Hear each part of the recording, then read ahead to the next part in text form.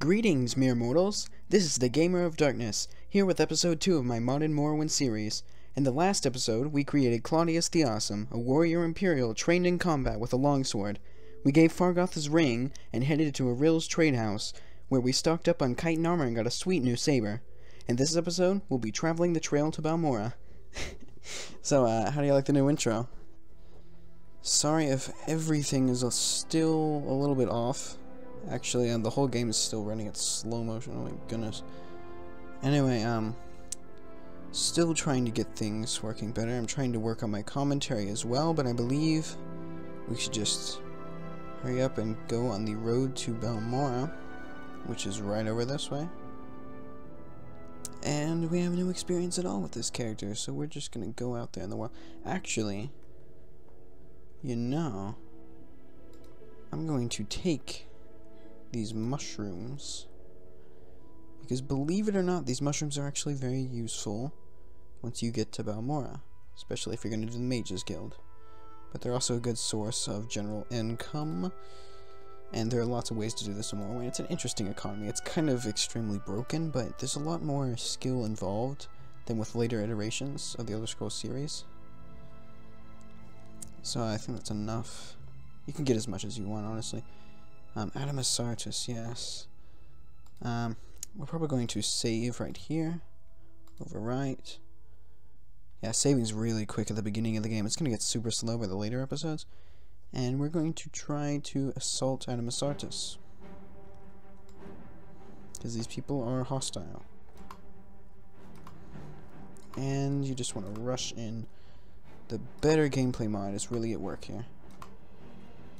Makes combat a breeze compared to actual Morrowind combat. It takes forever. Alright. Now we don't have anything that can heal us. So let's see, that's an armor rating of 5, and our current boots give us an armor rating of 11. Never mind. We'll take the slave key. You can dispose of corpses and stuff, but I mean, it's kind of a pain. Alright. With all the junk you have to deal with afterward. And there may be some powerful beings out beyond this point. So I think we're actually going to save Adamasartus for later. Good thing I actually have a video record of this, so that I won't just forget about it now that it's on the map. Although I don't think it's important enough of a location to be marked on the map once you discover it. So, we'll continue along the trail here. This is also where the faster running speed mod helps. Because, well, Morrowind's also an extreme drag for like the first half of the game. It's really most of the game, considering how slow you go. It takes longer than the actual rest of the game. So I believe that we are on the right trail here. Took a little shortcut, went through Adamasartus. And, well, you just go along these fence posts here. You follow the trail, kill any rats in your way. And it's weird with rats taking multiple hits. I'm so used to my other character. Sorry about that, we had a quick jump cut. I've been trying to eliminate these recently. Alright, that rat's finally done.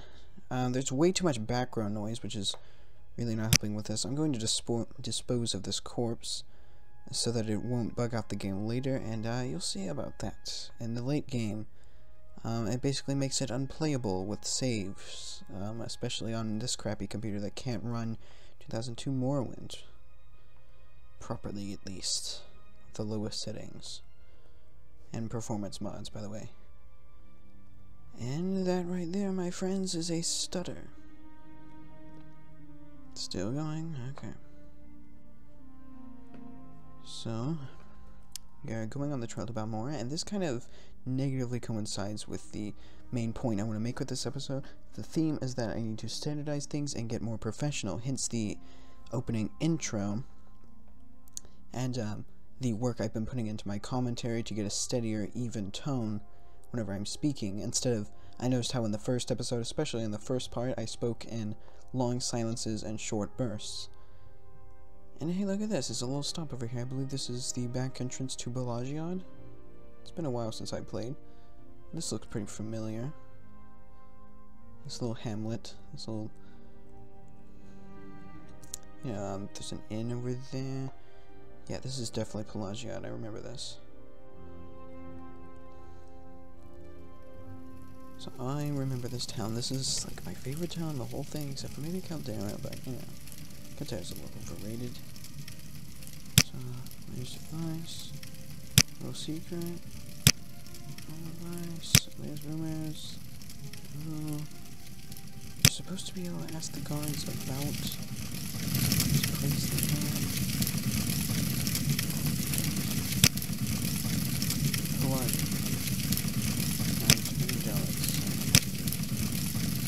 The heck? Oh gosh, I hope that doesn't come up on recording. Otherwise that would ruin the whole thing.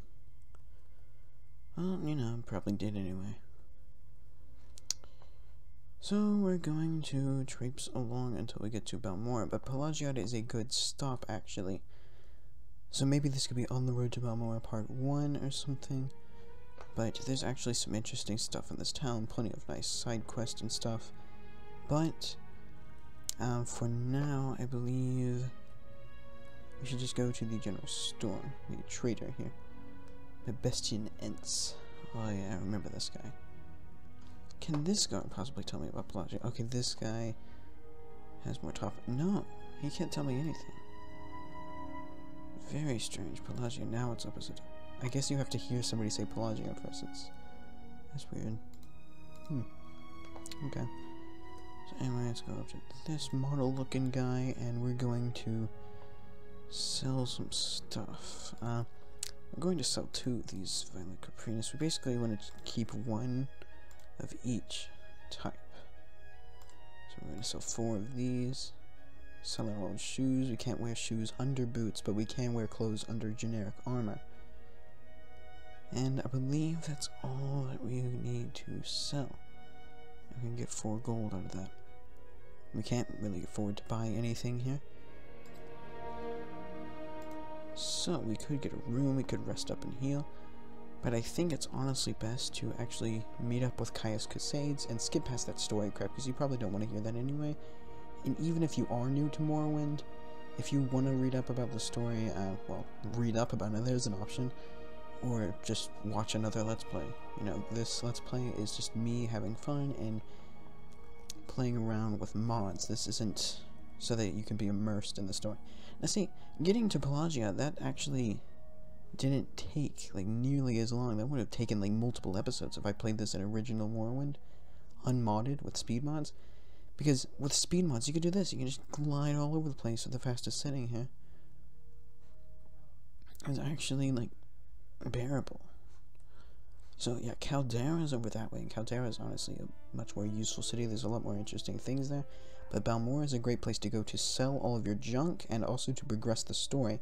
And we do need to progress the story, mainly because it gives you gold and it gives you places to go, which is just about all you need in Morrowind.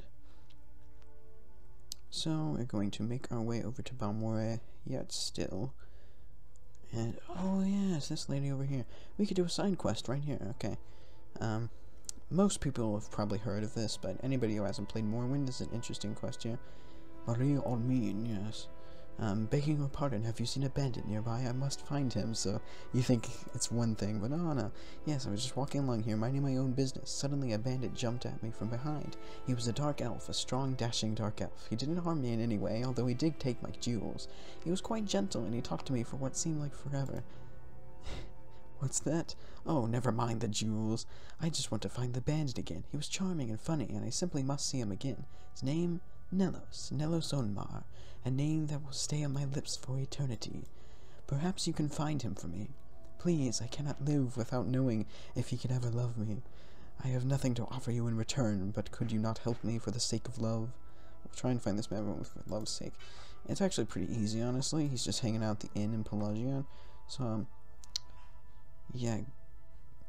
Good thing I stopped by Pelagiad here, because I believe there's a route you can take that just ignores it and goes straight to Balmora. I don't know if it's quicker, but yeah, because if you actually go back to Pelagiad, whoa, I'm all kinds of messed up here. If you actually go to Pelagiad, then no, they're in the same general direction. I had the right idea. So Man, all this running is going to level up my athletics. So let's see what my athletics is. Never mind, it's 4 out of 100 to the next level.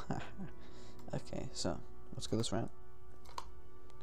Everything is like a life or death battle in the beginning of the game, even with a better combat mod. Doesn't make it easier, it just makes it like makes combat faster, honestly. Because original game Morrowind combat is so freaking slow, you have no idea. So yeah, anytime there's a big lag spike like that, it's usually because we're switching region. We're loading a new area of the game. Oh yeah, here the slave area. Slave thing. If we go directly east, we should show up at the back entrance to Balmora. See, we're loading a new cell now, and that's why it buffers, and I hope it catches the intermediary period in recording. Let's kill this guy, because if it doesn't, well, we're screwed. Just kill this freaking rat. Oh, I leveled up to 46. Yeah, we got a great starting bonus to Longblade. It's already at 46. Oh, my other character, Kiyomi Takada, I remember her Longblade was like, it was actually like 92 or something. Alteration was like 98. Super easy to grind whenever you pick specific skills like that.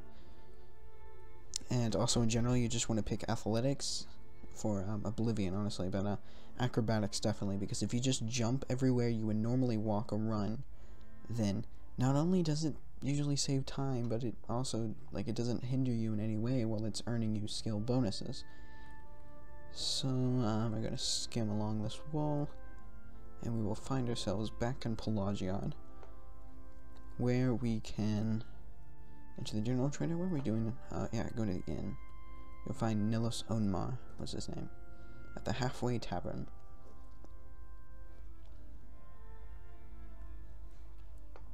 And I believe this is him. No? It's a bit more dashing than that, isn't he? He's kind of chilling in the corner. Yeah, this guy. Okay, here's your glove. You have what? How odd. She was a lovely young woman, but what would she want with a rogue like me? She is beautiful, though, and seems sweet. For the first time in my life, I actually felt a little remorse for robbing someone. I should see her again. Here, take this. Tell her you have a note from Nelos. I must see her again. I won't forget this, friend. Alright, so we're going back there anyway, since we're on our journey to Balmora, so no more slowdown. We're going straight there. And I don't believe she gives us a gold reward, but she does indeed give us something. I don't know. She recommends a friend in Vivek, I believe, and I don't think I've actually ever progressed to that point in the story where that would be helpful, knowing that person. But it is interesting to know that, you know, we do have that opportunity in the future, having a good connection with that person's friend, and she may be important to a major plot. Who knows? So she is right along this trail. We should see her any second now, right there, as we saw her before. And she is right up here in the road. One thing I actually forgot about, I was supposed to talk about at the very beginning of the video, was that the thumbnails are changing, if you haven't noticed already, because I don't like the design. I came up with a better one. It's a lot less weird eyeglass looking. So, found the bandit. Here's the note. He gave you a letter to me. Wait, he gave you a letter to give to me? Wonderful. Thank you so.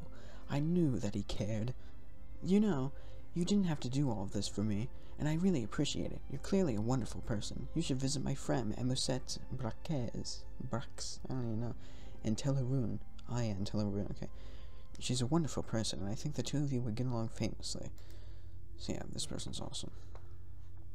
And so is her friend in Telerune. So, to Balmora we go. I don't think Balmora is actually marked on the map here. So you can see there's Seyda Neen, there's Pelagion, takes up 2 squares. And this looks like a little alcove for a place. Yeah. What is this? Got some berries out front. Might want to take those. I don't know, man. Yeah, we really need to go to these places once we're about like level 10 or something. Or at least to something like level 5 where we can stand a chance in a fight when we have some good armor, good weaponry. Because when you're going to stand a chance in a fight, it's really fun to just go around and find random dungeons and just, you know, clear them out. There's vampires in some of them. Most of them are just filled with skeletons. And they have some interesting loot, but it is level based, so it depends on what level you go in there, just like in Oblivion. And they don't reset like in Skyrim. Nothing resets in Morrowind. And just about everything is leveled to your character. So Molag Worm or Cad that way. Those places will be important later in the story. And Ghost Gate will be interesting. Some fun stuff I have planned there. Anyway, the road to Balmora gets a little rocky here. There's a Scrib. They're neutral. They won't attack you unless you attack them. But they have some prize Scrib jelly. Although they can't paralyze you. Let's dispose of corpse. He didn't get us anything. Also, by the way, if you click dispose corpse, then you can actually automatically take everything as you do that. And I think they should be separate buttons, like they are for normal containers, so why not? I mean, Balmora is this way, as well as Ghost Gate and Caldera. So I believe this road, as told by the signs, is actually more tailored to getting to Balmora. Oh, I memorized it. Is that Moonmoth Legion Fort? It says in the region down there what it is. So this whole area that is loaded has loaded a pretty broad area, which even contains Moonmoth Fort. And it centers around it. That's why if you skim around the borders of stuff, you can actually look at that. And if you notice, my unarmored skill went up because I'm not wearing a full suit of armor. You know, I think I'm missing like a pauldron or something, and also no helmet. That's pretty important. There's a Dwemer Bridge. I believe if we cross this Dwemer Bridge, then we will be able to reach Balmora, but there's a pretty dangerous guy in there. So the ruins are at the top of it. I think we can just get by passing over this way, because, yeah, we're about like half health here. We're 31 out of 50 at least, and that's not very good. This episode's going to be pretty long. Sorry about that. I'm trying to keep these about 15 minutes each, but I want to try to get to Balmora as a milestone. I've been this way. No, I have not. I believe this is the way to Balmora. Notice my character has a lot of starting endurance, so we have 160 max fatigue, which is excellent. So we're going to charge a power attack and backstab the Scrib a couple times. Should be good. There's some of that Scrib jelly, so we'll dispose of corpse, and you can see just before it closes, it's added to the inventory. Yeah, we're skimming around the edge here, still in the West Gash region. I don't remember any of this terrain, so I think we strayed off the road. We can still see the borders here. Alright. Whoa, rat ambush. This time it came to me. If you hold the power attack for an absurdly long time, then it's absurdly more powerful. So there are multiple stages, unlike in Skyrim or something, when you just have 2 stages of regular and power attacks. Can harvest some more resources here. And Balmora should be nearby, maybe, who knows. Balmora's this way, yes. Yeah, that looks about right, but we're going to have to stray just a bit. This bridge crosses the very river that leads into the city. So we are literally at the gates of Balmora. Yep, there it is. And we have rendered the city. Wait, we are stepping into the next area, and it has loaded. This is Balmora. We're going to leave that to the next episode. Until then, farewell, mere mortals. I'll see you in the destroyed future. Have a good one.